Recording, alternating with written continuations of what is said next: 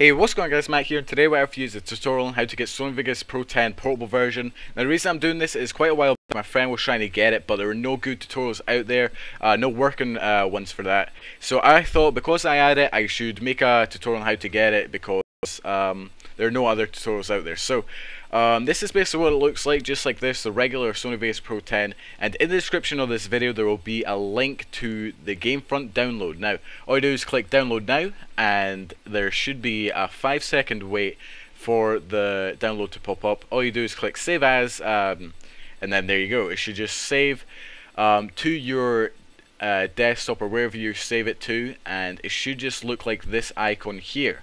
Now all you do is double click it, and because it's a portable version it should take a minute or so to load up because it's a portable version, but that shouldn't worry you too much, and then it should open up just like this.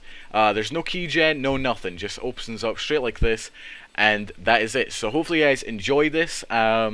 Please leave a like because I take time out of my day to help you guys, so maybe you guys can do something in return by liking the video. So this has been Matt, see you guys later.